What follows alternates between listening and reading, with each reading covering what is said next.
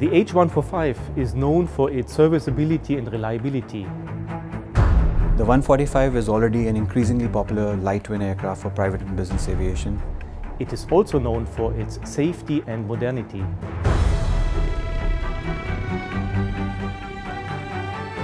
Airbus is happy to announce the entry into service of this latest H145 variant for the mid of 2020.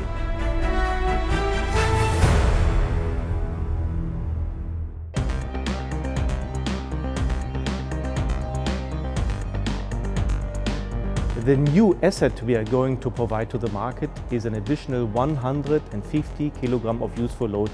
We do so because the 145 market is calling for such increase of useful load, and the answer has been enabled by a new 5-bladed main rotor.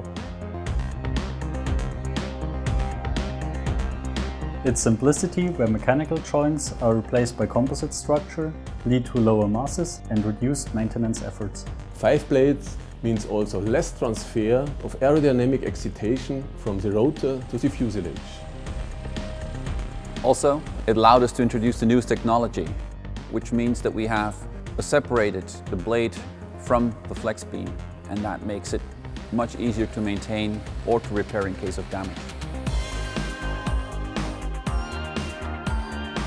Our customers will really appreciate the new blade folding system, which is a lot simpler, and it will enhance the storage of the aircraft in confined areas. What's great about this new rotor is that we can easily install it on any existing H145 aircraft. Airbus is a forerunner when it comes to develop secure connectivity solutions, enabling fast and efficient data transfer from the aircraft to a ground station for processing.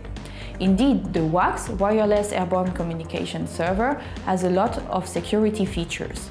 It allows to transfer HMS, UMS, maintenance and FDCR data to a ground communication server.